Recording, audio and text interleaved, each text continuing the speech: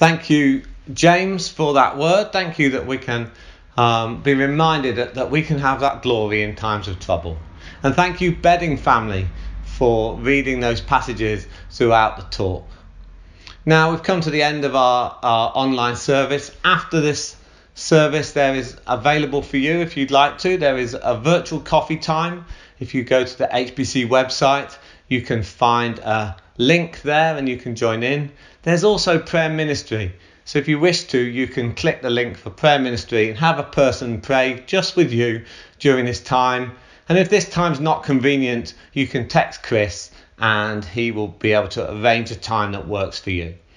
Now, before we do our final blessing, there's a couple of things. There's a few people in our church family we'd love to pray for.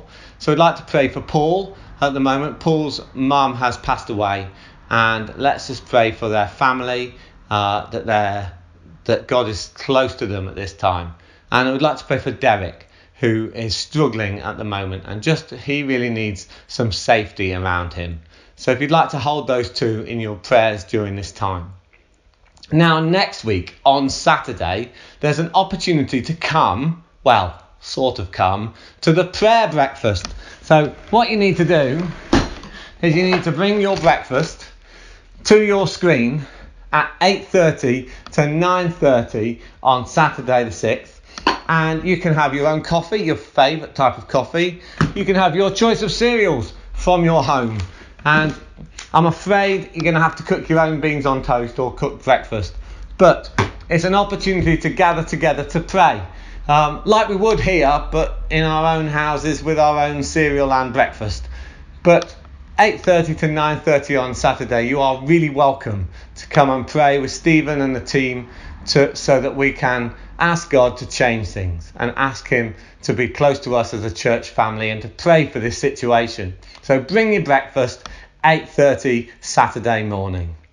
Let's finish together with a blessing. This blessing's taken from Lectio 365. It says, Father, help me to live this day to the full, being true to you in every way.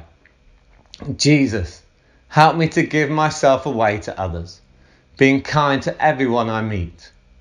And Spirit, help me to love the lost, proclaiming Christ in all I say and do. Amen.